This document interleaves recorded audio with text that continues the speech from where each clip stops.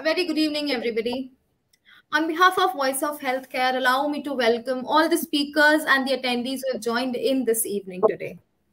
As all of us know, the month of October has been recognized as Bone and Joint Health Awareness Month. On that note, in collaboration with Zytus, we have taken an initiative to recognize this by organizing a series of virtual discussions in the note of public health awareness. Today, on October 20, we mark World Osteoporosis Day. In the view of this awareness initiative, we have our experts with us who shall enlighten us with the common do's and don'ts and lifestyle interventions to maintain our bone health. The topic for today's discussion for Osteoporosis Day is bone health, do's, don'ts, and lifestyle interventions. Further on, I'd like to introduce the speakers for today. We have Dr. Mehul Sarkar. He is consultant spine surgeon at Saksham Clinic and Dr. Vasantrao Pawar Medical College, Hospital and Research Center. Welcome, Dr. Mehul. We have Dr. Atul Vashney with us. He's professor and head orthopedics at ABV Government Medical College, Madhya. Welcome, Dr. Atul. We have Dr. Mohan K. Puttaswamy with us. He's orthopedic and joint replacement surgeon at Department of Reconstructive Orthopedics and Joint Replacement Surgery, Fortis Hospital, Banerghatta, Bengaluru. Welcome, Dr. Mohan. We have Dr. NITIN THAKKAR with us. He's joint replacement and trauma surgeon at Getwell Hospital, Ahmedabad. Welcome, Dr. NITIN. Thank you.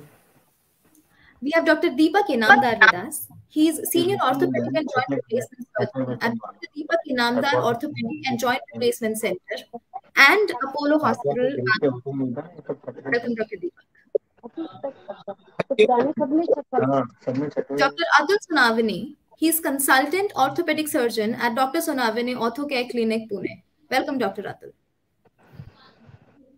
With this, I'd also like to introduce Dr. Jeet Savla with us. He is consultant orthopedic surgeon at Apollo Spectra Hospital, Mumbai. Welcome, Dr. Jeet. Thank you.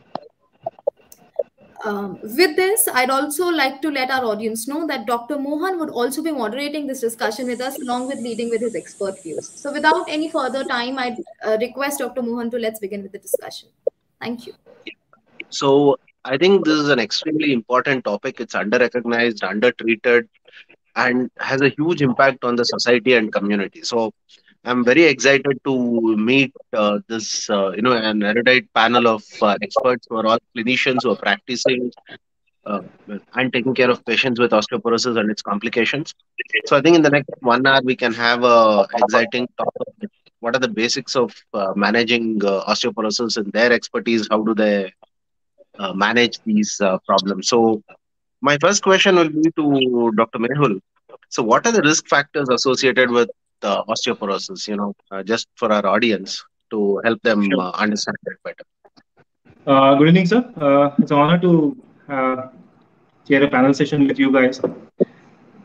So basically, osteoporosis means that there is some loss of mineralization in the bone, and there are multiple risk factors which cause this problem. So traditionally, we have been taught and we know to divide into two parts. So there are some risk factors which we cannot change. And there are some risk factors which we can change, and there are some disease factors which can also lead to osteoporosis. So first, talking about risk factors that we cannot change. The first is gender. So most commonly what we see is that the female gender is more commonly associated with osteoporotic problems than compared to males. The females tend to lose bone mass quickly after in the 5th or 6th decade of their life, and then it goes on gradually increasing after that. In males, usually it hits after 70 or 75 years of age. So obviously, gender is something which you cannot change at this point. The next risk factor is age. So as we said, in women, it's usually the 5th and 6th decade after the menopause or in the perimenopausal period. That's when osteoporosis actually starts. In men, it's a bit delayed because of testosterone, which is still there in the body, and the testes being producing it regularly. So it starts to manifest after around 70 years of age. Saying all this, there's another risk factor called as stature. So people who have a smaller stature, who are thinly built, not much muscular, have a higher tendency of having osteoporotic problems in their in later life as compared to people who are well built or have a taller height. Now, If you compare the ethnicities, Indians and Caucasians, Asians are more prone to osteoporosis as compared to African Asian because probably their muscle mass is more as compared to ours. There is a certain family history to it. If your family history has a history of osteoporosis, your grandmother or probably your grandfather or mother, then there's a higher chance that you might also develop something of that sort in the future. Now, coming to problems which we can actually change. So the first is lifestyle. Now, more commonly, people who have sedentary lifestyle are more prone to developing. Sorry, sir. I think we'll keep it for the later half of the discussion. Okay, So, okay. like after understanding the risk factors, if Dr. Jeet Savla can Jeet come in. Savla can come in. So, what are the common signs and symptoms you look out for? In one of our osteoporotic patients, what do you look out for when you see those patients? Good evening, sir. So the Yeah. thing is, I commonly refer to osteoporosis as a silent disease because there are no proper signs and symptoms that an osteoporotic patient will show. These are generalized symptoms like multiple bony pains or else deformity in the back, a gradual deformity in the back, which is seen over a period of years. There might be some loss in height. A patient who has fracture after a trivial injury or history of multiple fractures in a year. These are some of the signs and symptoms that indicate that there might be underlying osteoporosis that might be causing these problems. As such, there are no hard and fast signs and symptoms that an osteoporotic patient will show. It's only just bony pains or fractures. Most of the osteoporotic patients are diagnosed once they have incurred some sort of fracture or the other, or if they've come to the consultation with some X-ray which is showing osteopenia, which brings a notice to the fact that the patient might be suffering from osteoporosis. Okay. So, actually, I want to kind of make a point here for all the audience members.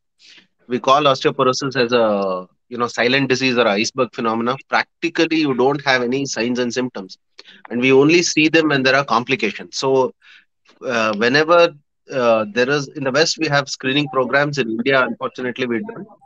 So, this is something which you have to keep in mind. Anybody after 65 years, osteoporosis is a silent disease, and we have to kind of look out for it, like hypertension. So, if I can bring Dr. Atul Vashney in, so what factors can determine the incidence of osteoporosis? If we have to look at age or demography, what do you think? Even habits, lifestyle. Yeah, definitely. Lifestyle is a big factor because persons with the lifestyle, sedentary lifestyles will have osteoporosis in early age group. And age in my clinical practice, what I see usually the patients, the post-menopausal women's, like so, age is definitely a factor. And then people indulge in smoking and alcohol, other habits are also a risk factor. So,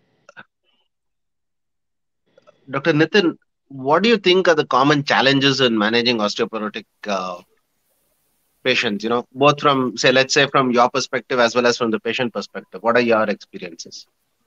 There are certain challenges in the management of the osteoporosis. I see it as at three levels mainly. One is at the level of prevention, one is at the level of the diagnosis, and the third is at the level of the treatment. On the prevention side, as we all know that it is a relatively silent disease, and that's why most of the patients are unaware about the existence of the osteoporosis in themselves until they have any fragility fractures. So, till as a clinician, sometimes we have a certain doubt about having a strong doubt about having osteoporosis, but patients are very reluctant about going for any further investigation in the form of either DEXA scan, or they also deny about the routine treatment like calcium and vitamin D intake and all the lifestyle modification like daily regular exercise, quitting the कौन सा smoking and alcohol. अभी dispatch कहाँ कर रहे हैं? अभी तो Second उनसे thing, आके उन्हें बोल रहे हैं कि ये प्रारूप है. Sir, हाँ, can I request all the panelists if they are not speaking, can you mute your phones, please? सबके साइन हो बोलना. पूर्व में आपके संभागायुक्त के साइन नहीं हुए. Yes, sorry. Yeah, Dr. sorry, Nitin. sorry for the interruption. Yeah, Second thing is at the level of the diagnosis. Still in India, we are facing that the DEXA scan is not available widely, which is the gold standard for the diagnosis of the osteoporosis in an established way and for starting the other major treatments. Third is at the level of the treatment. Most of the patients, they are very reluctant about the injectable therapy. So whenever we prescribe them the current injectable treatment, which is very effective in curing this osteoporosis, they are very reluctant, particularly because of the cost constraint and compliance related to this injectable therapy. We have limitations about treating this condition completely. okay. If I can ask Dr. Deepak, what fractures are most common? See, in our practice, where do you see, osteoporotic fractures, and kind of please elaborate on that. Yeah. Good evening, everyone. I am happy and thankful for the panel and discussion. As already elaborated by the others, osteoporosis is something which we all encounter in our daily practice, underdiagnosed, undertreated, and hardly any patient education. So usually when you get a patient with a fracture is when the diagnosis happens, then the treatment starts. By the time I feel it's already too late, patients are in their 70s or 80s. This patient education should be started much earlier. Rather than considering it as a disease, it should be considered as a phenomena which almost every human being will undergo osteoporosis in their lifetimes, and calcium supplementation and other things should be started much earlier. So the fractures which we encounter commonly, as all of you would have encountered in the practice, one is wrist fracture, called as a distal radius fracture, following a real fall. Two is a spine fracture. The most common mode is either fall down, or they might slipped and fallen on their back, or even a small trivial road accident wherein the vehicle travels, a big road hump is enough to cause a spine fracture.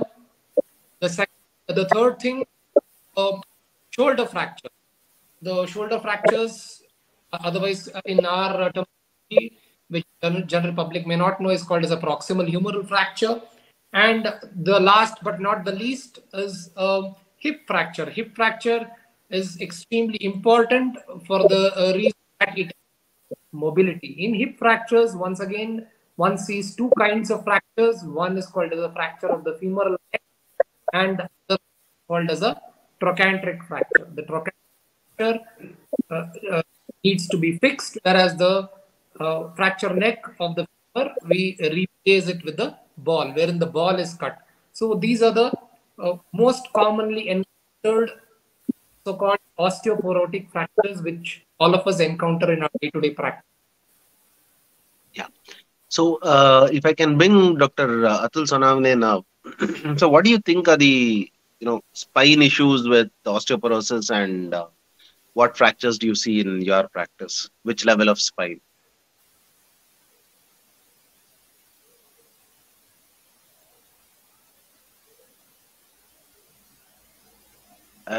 I guess Dr. Sonavane is not around. Hello. Hello. Sir, it was for Dr. Atul Sonavane. I was just waiting for him.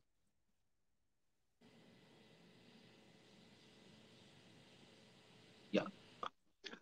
So yeah, we'll just kind of proceed with our discussion. Once he's around, we'll have the conversation. So, Dr. Mehul, what do you think is the role of menopause? women it's very common. And your thoughts on menopause and osteoporosis? Yes, sir.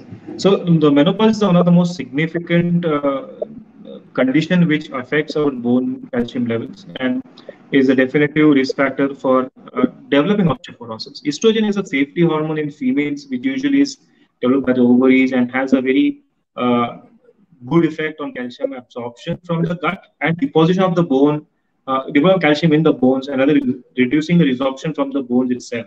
So when menopause hits, the estrogen doesn't is not secreted anymore. So all these safety factors come down, and that leads to higher loss of bone calcium levels and excretion as calcium starts from the body itself. So osteoporosis is definitely linked with menopause. Menopausal women, postmenopausal women are very much highly prone to develop osteoporosis if it is not been diagnosed properly or treated early or calcium supplement not started early. There's definitely going to have a problem afterwards.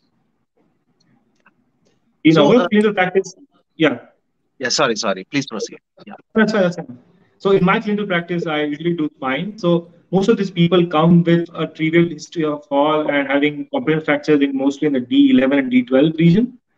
They usually in the age group of around 65 to 70 when after menopause they haven't been counseled enough or they haven't been taking any kind of supplements or any kind of hormone replacement therapy, which leads to even more chances of having these fractures after trivial fall and trivial injuries. So, I mean, just to summarize for the layman, do you think it's safe to say that lower back is unprotected by the ribs? So, if they Yes, fall and they have some low back pain, we have to kind of think of osteoporotic fractures rather than neglect it. And I've seen in my practice where they get neglected and they can come with neurological complications. So, definitely, uh, definitely. yeah, public who are viewing, any low back pain in a 60-year-old person, even after a trivial fall, don't think it's a muscular pain. Meet a doctor. Now, And Dr. Jeet, if you can come in, what are your thoughts of the Western world and osteoporosis in India? Is there a difference? How do you see this problem? So the biggest difference between our people and the Western world, I guess, should be the awareness, the level of awareness that is there amongst our people. I have a few friends who are practicing in US, UK. The level of awareness over there is way more than what it is over here. So we definitely need to work on the awareness with the general public so that these problems can be tackled at an early stage rather than waiting for the last stage where there are already complications that have developed, after which we end up treating those complications. And a major chunk of our effort treating the complications rather than treating the condition. It's always better to prevent the condition rather than treat the complications arising out of it. So awareness should play a major role in it. Also, sir, I have seen that maybe because of the lifestyle over there, or maybe the medical scenario out there, people tend to visit the doctor at quite an early stage as compared to what we see over here. Most of my patients will come to my clinic once the problem is not that trivial. It's like they'll first try to do all their home remedies and everything, and by the time they'll end up coming to the doctor, the problem will end up being more complicated than what it was earlier. So once we work on this awareness with the people, and the people can regularly do their DEXA scan after a particular age, like after the age of 50, we can counsel the patient to do regular DEXA scans, monitor their calcium, vitamin D, and all. Then I guess this problem should not be that big a issue to tackle as compared to the Western world where these things are regularly being done. So, if I can add in here, because see, I did my fellowship training in the US. So, one thing which is a huge difference from a Western world to our system is the lack of primary care. In the West, if you ask any patient, who's your primary care doctor, they know there is a primary care doctor and there are screening programs for all the patients. The PCP is they're called. So they screen their patients, they send them because there is national level screening programs for osteoporosis in many Western countries. So they need to undergo DEXA scan once they have menopause at 55 and things like that. So The reason I brought this up is a lot of our Indian patients, they get chance to meet specialists, super specialists in 1 or 2 days. But unfortunately, if you ask them who's their doctor, none of them have any answer. So basically, they have a cardiologist, there's a nephrologist, there's an orthopedic surgeon, but none of them have a primary care doctor. So this becomes a challenge in two fronts, especially after COVID, with the number of patients who have received steroids. Osteoporosis and avascular necrosis is a huge thing. So for the listening audience, my take-home message is please keep a chart of all the medicines. And whenever you go to one of your specialists, please mention that you are on these medications. And many of us will be able to kind of guide you about to meeting a physician and taking their opinion as and when to look at the risk factors. So if I can bring Dr. Vashney in, sir, what do you think, are the protocols that need to be set in our society? Like we said, we don't have any protocol. So for the screening protocols and any advancements in screening you want to talk about, and treatment modality, like say a calcaneal ultrasound, your thoughts on these screening modalities, sir? Dr. Vashney, Atul Vashney.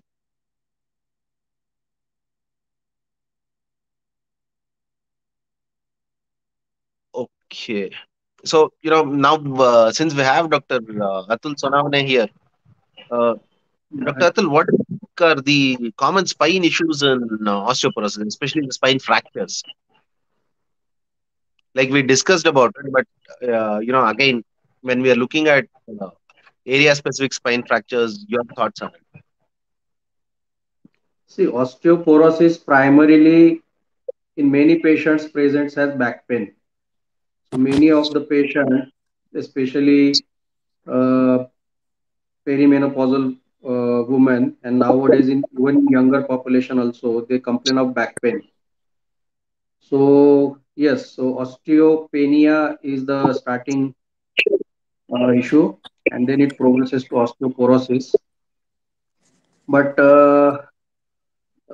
like after 40 years of age, many female who are having back pain uh, and even other symptoms of osteoporosis, they are screened by bone mineral density, and they are found to have a very low bone mass nowadays because of their lifestyle issues and lack of any healthy lifestyles, exercises, dietary habits.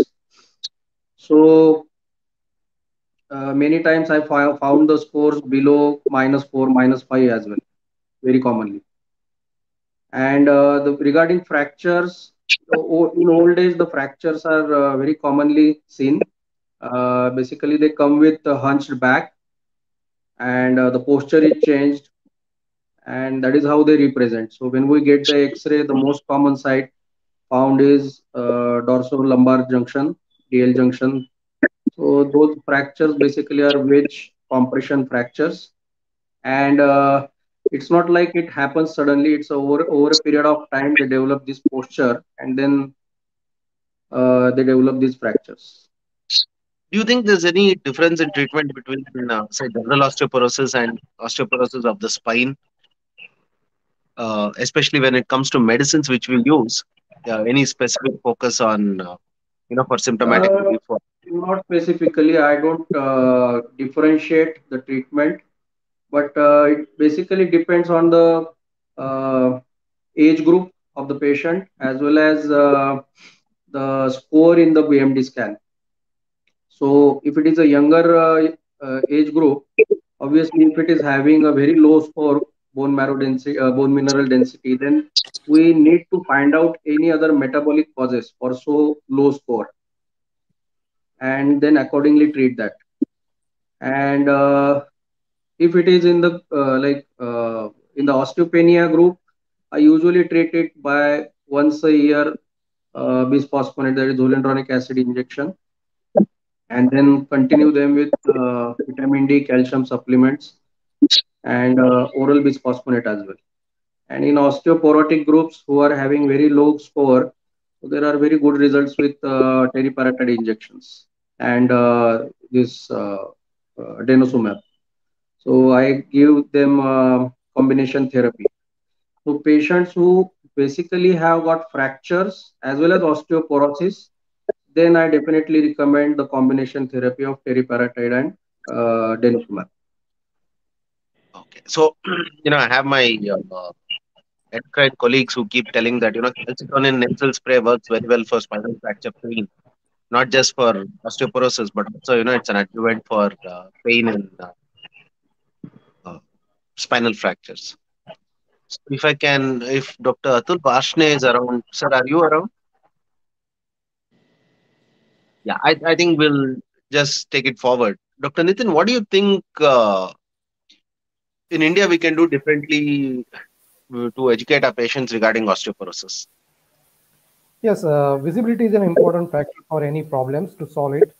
So I think we can create awareness about the osteoporosis in the society by various means. The first and foremost is we always want to have a prevention at the best level, because prevention is the best treatment, I think, and that's why we should conduct various um, celebration in the form of sports activity or a lecture by specialist doctors to the schools and colleges, particularly for children and adolescent age group, because there we can get the maximum level of our bone mass index. As we all know that we are able to gain this bone mass index up to the age of the 30 years, and that is the best time we can uh, take it to the highest level, which will be a most important factor for future, prevention of the osteoporosis. So, getting them knowledge about osteoporosis at the beginning of their life is along with their parents. We should invite for such kind of activity.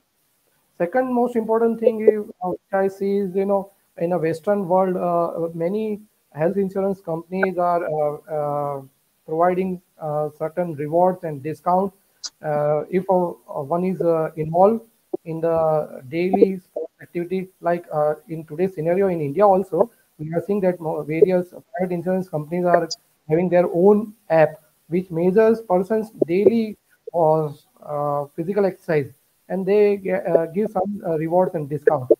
Another thing is that these companies should also give discount, or they should give reimbursement for the having DEXA scan in the patient who are above the age of 50, or who are having a secondary osteoporosis, because this will be beneficial to the companies, because if a person can prevent osteoporosis, then the future chances of fracture will be reduced, and that will be an indirect benefit to the health insurance companies.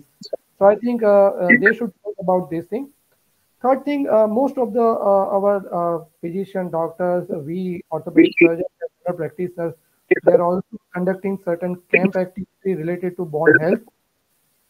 I also request to the certain imaging centers who is having a facility of the DEXA, they should also discount these charges on a regular interval, regular time period. Fourth is the various social media campaign. In today's scenario, today's activity is a very beneficial activity to the population regarding the awareness regarding this osteoporosis prevention and do's and don'ts.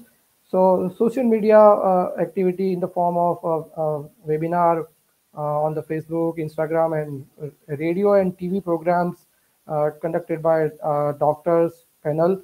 And fifth thing is road show, including walkathon or cyclothon, which motivate the society to participate in the such kind of health program, which is beneficial for prevention of the osteoporosis and creating its awareness.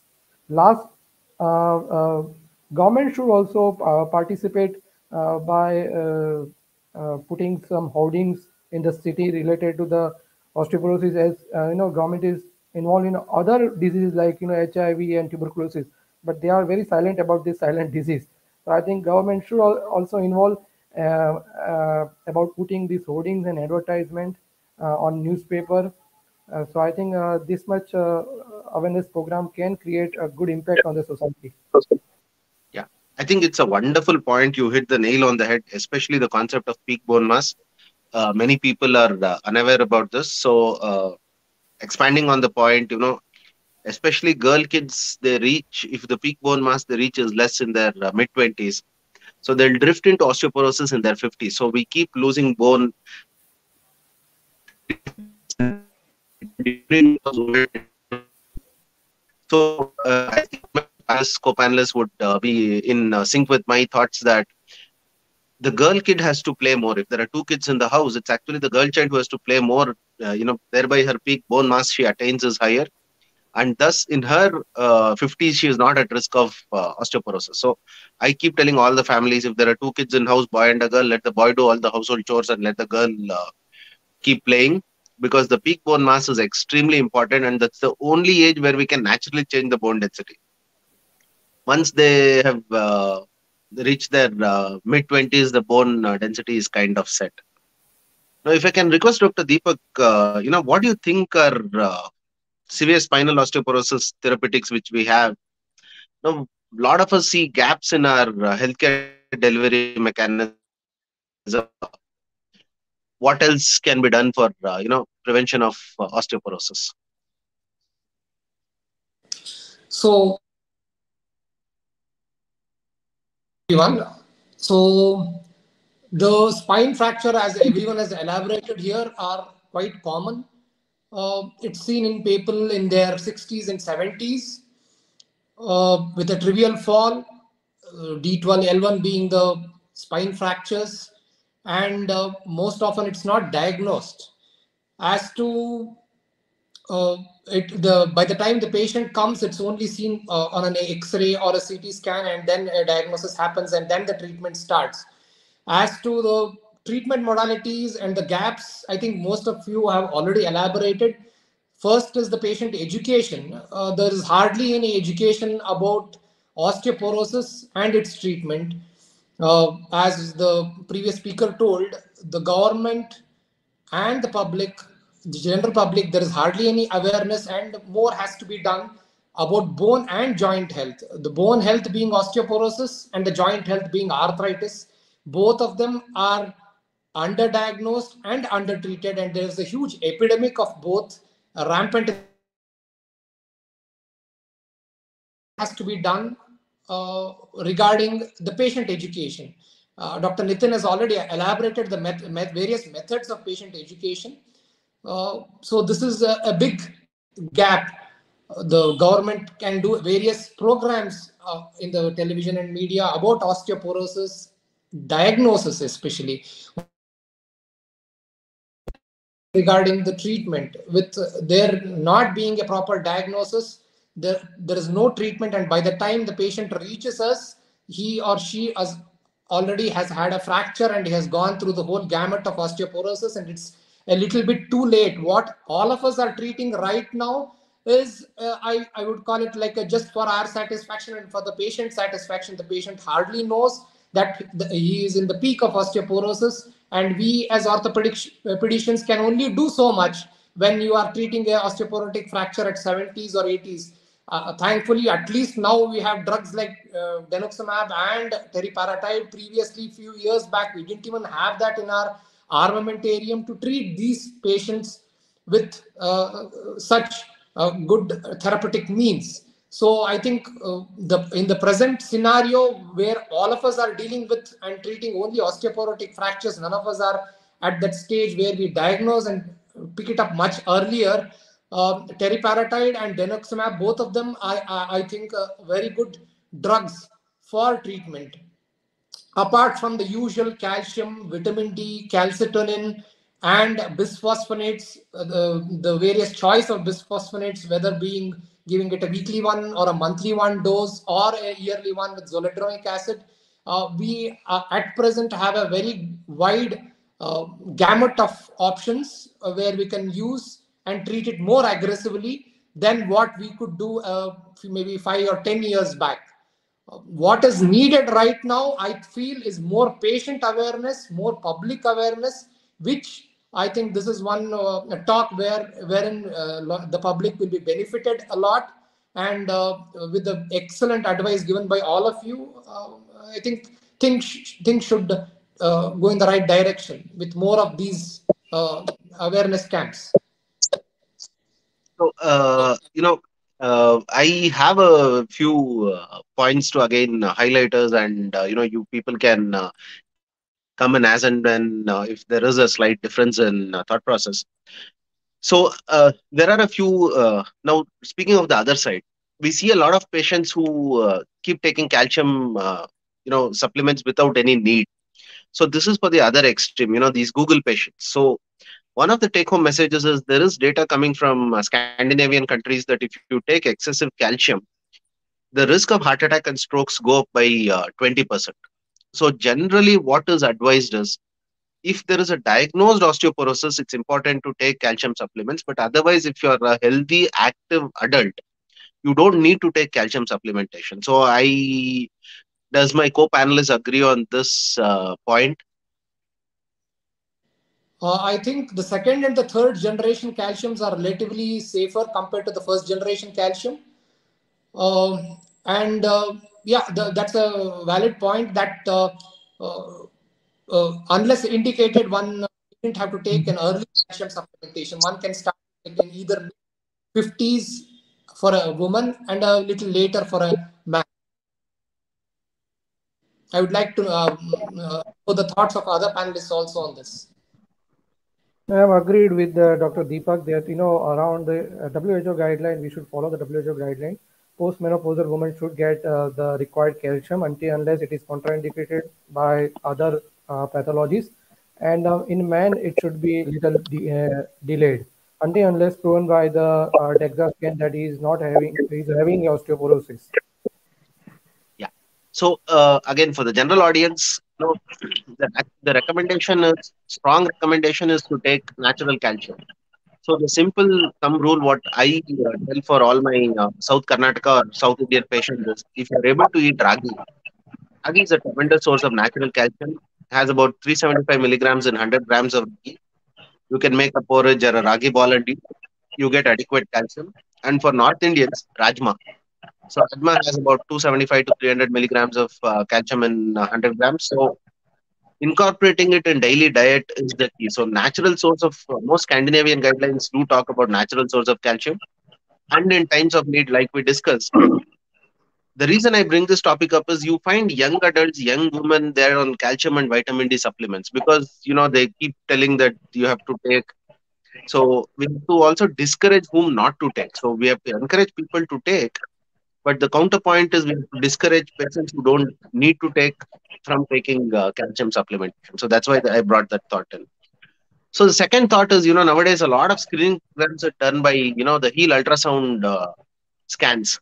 So what are your thoughts? How do you handle a patient gets a T-score of -3 on a heel ultrasound? How do you guys handle it? Because this is a very relevant thing. This is the commonest screening for osteoporosis done in the community. As a screening tool, ultrasound-based investigation is okay, but that is not so much reliable thing. So the most reliable score what we get is from DEXA scan, that is dual energy X-ray absorptiometry, and that is more reliable. That too done at spine and hips level. So heel-based ultrasound is okay as a screening tool, but should not be relied upon very much. I think nowadays, even QCT is coming into vogue. Some studies have actually challenged the effectiveness of DEXA to accurately uh, estimate the amount of osteoporosis. So nowadays, QCT is being more reliable, a tool, a gold standard, probably an upcoming gold standard to get it, but it's not commonly available everywhere. So I think as a screening tool, ultrasound in the heels is fine. But if you reach a mark that a patient fits a certain profile, that he has a very bad score on the ultrasound of the heel, he also has a lot of back pain issues or other symptoms relating to osteoporosis, we should get in it more detail and get a full calcium profile as well as a DEXA scan to start with. And then we can base our treatment on those parts. I think the message general public should be that to get a heel ultrasound at one of these camps, if you by chance need to and have already got it done, and if you are in the borderline in your heel ultrasound, then you go ahead and get a DEXA scan. If you are relatively safe in your heel ultrasound, then you needn't have to get a DEXA scan. I think that should be the take-home message for the public who is watching this, that the heel ultrasound is a screening tool and DEXA is a more definitive assessment. So only if you fall into the osteoporotic category in your heel ultrasound, you need to go ahead and do a DEXA scan to confirm whether you are really in that category. Because there are some minor errors in your heel ultrasound report. Okay, so I think clinicians should. Sorry, I also want to make one point. As a clinician, we should see this as a in a whole picture. Like having a history of certain medical comorbidities, having a sedentary lifestyle, along with their having a back pain, having a BMD score less than -2.5, and if the facility is available, then go for the DEXA scan. So you should, as a we clinicians should have look this as a whole picture. Not we should not rely only on the this BMD report. So whenever there is a facility of the DEXA scan, one should go for the DEXA scan. According to DEXA scan, he can go further for the further treatment. Yeah. So if I can summarize my friends and co-panelists, so this is extremely important for the layperson. If you're in an urban setting, you have access, money is not an issue. Heel ultrasound is definitely a screening test. No treatment. But if it's a rural setup, you don't have access, there is a bad T-score, it is okay to go ahead and meet a doctor and then take calcium supplements based on advice, medical advice. We pick a proper calcium vitamin D combination to treat osteoporosis. It is an art, it is a medical decision. So please don't self-medicate based on a screening program. So that is number one take-home message. Second thing, you can increase natural calciums on your own. You don't need medical advice for taking natural calcium. But don't take calcium and vitamin D without medical advice. So if facilities are there, DEXA scan has to be done and then go for treatment. Now, the next question to my co-panelists is, how often do you say a patient is osteoporotic, you've started on teriparatide or denosumab, how often should somebody get a repeat DEXA scan? I think 6 months is a fair enough time to get a repeat DEXA scan after starting teriparatide because it has higher potential. Or even when he's on bisphosphonate or something like that. Because see some positive change in the DEXA scan scores, which will guide towards treatment, whether to step it up or you have to keep the same thing going for a year or two till reach the target level of going into osteopenia or the green side. That's what I would practice I do in my practice. Any other thoughts? So I think it should be done after a year or so because within 6 months it's difficult to find any changes. The bone doesn't show much changes in 6 months. So if it is actually on teriparatide or more aggressive therapy, patient having very low scores, then get it after a year. And otherwise, routinely you can ask the patients to do the DEXA scans every 2 years. Yeah, I think that's a fair this one once in 2 years because this was some sort of an exposure. So I think it's a decent period. Maybe 1 to 2 years is a good gap. One needn't have to get it too often. What is more important is you are in some sort of a therapy during the interim period. So yeah, I mean the reason I brought it, since I work in a tertiary care hospital, I get a lot of patients every 6 months. They want a DEXA scan. Things are not changing, so they come in hyper. So I generally don't repeat DEXA for once. Within 2 years. So get a DEXA done. Put them on whatever appropriate therapy either me or my endocrine friends do pitch in and take care. But very often repeating a DEXA scan is radiation exposure as well as a psychological stress on the families.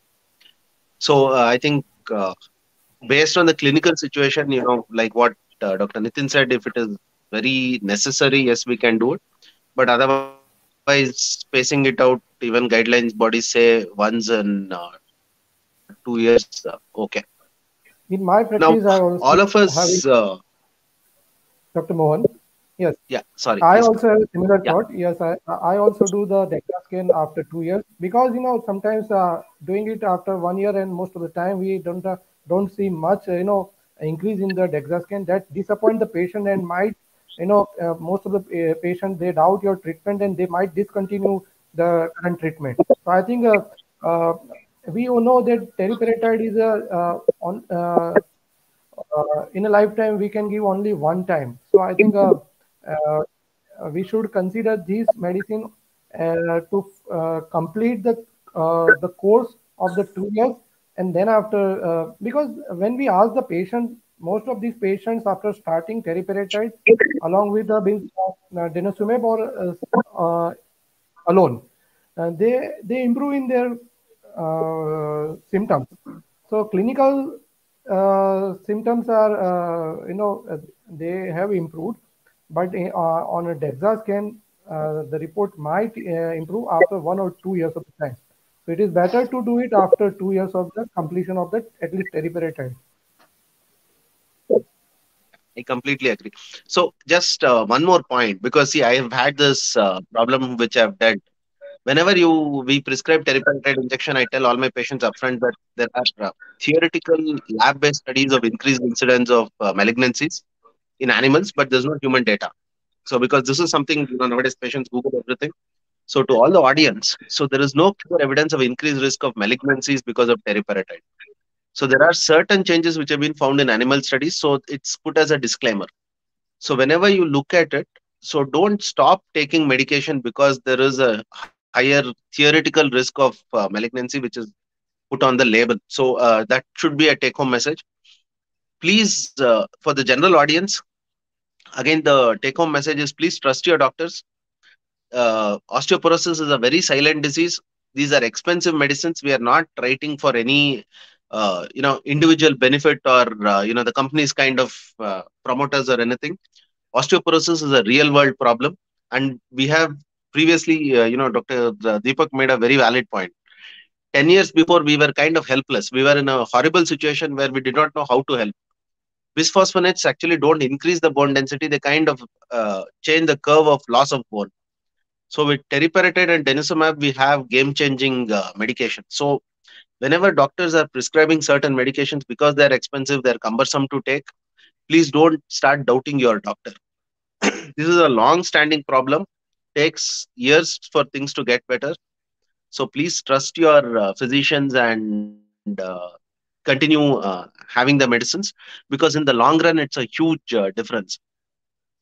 So any other thoughts any one of you have regarding present day, and where do you think it is going to go forward? Dr. Mohan, I'd like to make one very important point, I think, which the general public should know. Two important things.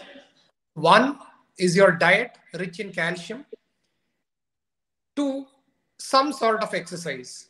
So there can't be anything more important than these two till you reach your 50s or 60s and you continue doing these two things. This is important for all of us, that you do some sort of an exercise, either walk, run, jog, swim, or any weight training at least 4 to 5 times a week, at least minimum of 30 minutes.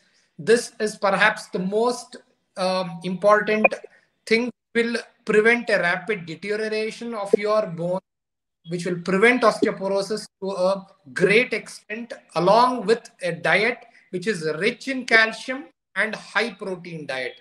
I think these 2 points cannot be overemphasized. All of us are dwelling on the treatment part and medication, but I think the general public needs to know these 2 things, which will make a healthy person and which will prevent the rapid deterioration of bone mass.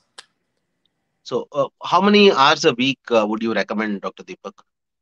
I think 30 minutes a day, at least 4 to 5 times a week is the minimum recommendation. So that should be good enough, some sort of an exercise. What the American Heart Association also recommends is that much, 4 to 5 times a week, 30 minutes. So I think all of us should be able to put in that much amount of exercise. That should be good enough. Yeah. Any other co-panelists had any other thoughts regarding this? Yes, one more thing I want to highlight is the high-risk patient for the fall. Because this old-aged patient above the 50 years of age, like postmenopausal woman or any other person who is having other comorbid conditions like diabetes or rheumatoid arthritis, or he is having a steroid intake because of certain diseases. If these kind of patients who are osteoporotic, and if one finds certain disease like neurological disorders or any other things which makes them to have a fracture with the trivial fall, we should identify this group of people and we should embark a treatment on them so we can prevent future fractures. Because once the fragility fracture occurs, there is a certain morbidity and mortality behind it. And I think treatment cost of the osteoporosis is much cheaper than the treatment cost of the fracture related to the osteoporosis, in a way of a monetary aspect and in the way of physical harm which surgery can do to them. So I think identifying these high risk patients for fall is an important factor that we should consider. So I think that's a wonderful point. See, in my practice to any elderly family member, my general counseling always is, if you're unstable, if you have some giddiness, use a walking cane, because most fractures happen inside the house. So a walking cane prevents fall in about 20-30% of the time. And in some very elderly people, even using a walker is recommended, because fall prevention in itself is a huge topic. But I think all of you would agree that cane and walker has a huge role in preventing a fall. Is that a safe thing to tell? Yeah, I think that's quite safe, and I think one of the most important things which people are aware of is having the presence of hand railings in the bathroom. There is nothing more important than this. Every bathroom with a senior citizen at home should have a hand railing on all sides, so that there is something to grab on in case in the bathroom, as most fractures happen in the bathroom because it's a slippery surface with soap and other things. So something firm to hold on to. So I think people should be made aware of to install hand railings, especially in the bathroom senior citizens. I think this is a very important thing. In continuation of that thing, prevention of the fall, I think one should have a regular checkup of the eyes, because low sightness is also a cause for the fall in the this age group because of the cataract.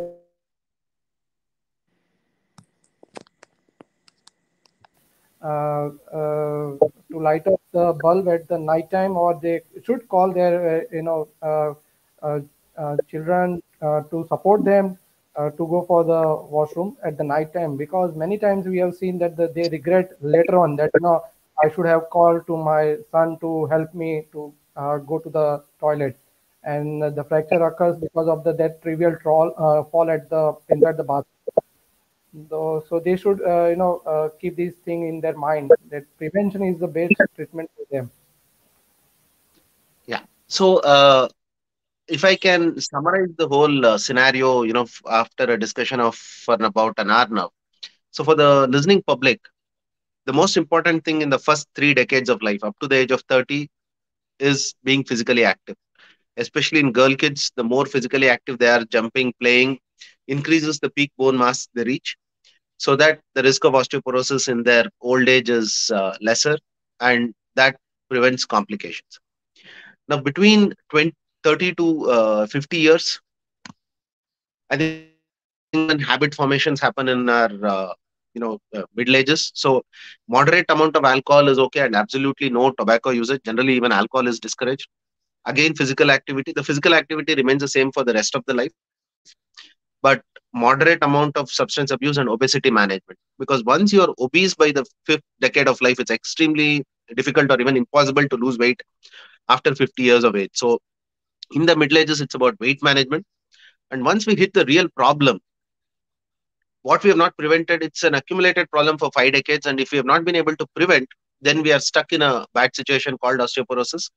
That's when all of us come in actually with medical management, surgical management, and things like that. So even once you reach there, if there is a diagnosed osteoporosis or postmenopausal, then self-medication with calcium supplements is okay. Vitamin D, again, based on medical advice, it has to be taken. No blanket consumption of calcium and vitamin D. There are medicines. There are various medicines we talked about. So basically, there are broad groups. There are injections and tablets. The tablets don't improve the bone density. They actually maintain the bone density because we lose bone. It actually maintains the bone density. The injections, the common injections you people heard were teriparatide and denosumab.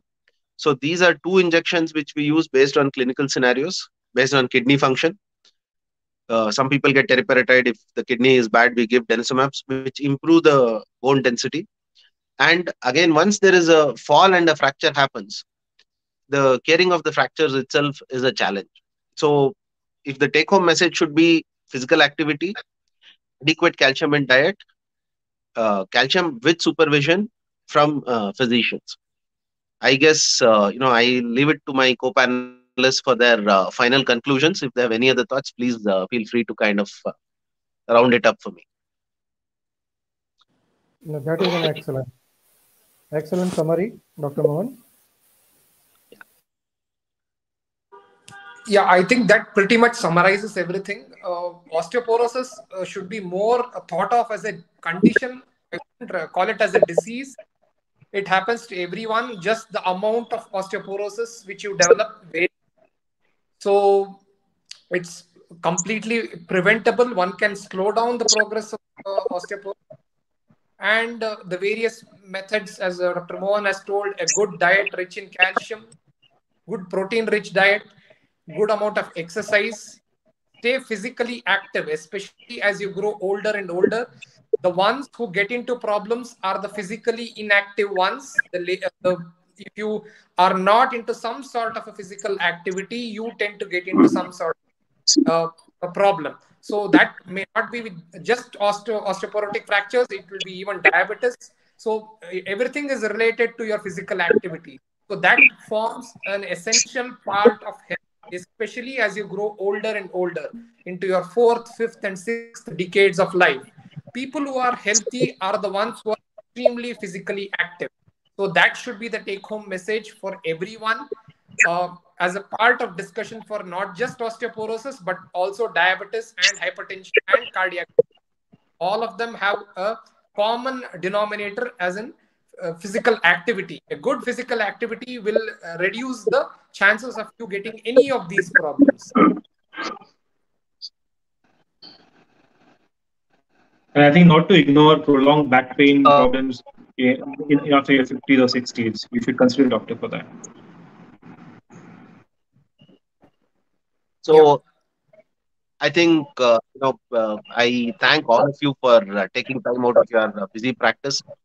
Hopefully the listening public have had a wonderful session, had some good take-home messages. So I really thank wholeheartedly for all of you to come on this program, on this platform, trying to educate our audience regarding the same. So it's wonderful being an art with you guys. Thanks a lot of this panel. Thank you, Dr. Mohan. Thank you, all of you, my co-panelists. It was an extremely good session, and it was a pleasure being with all of you today evening. Thank you all. Thank you so much. Thank you so much. Thank you for involving me in this panel discussion. Thank you.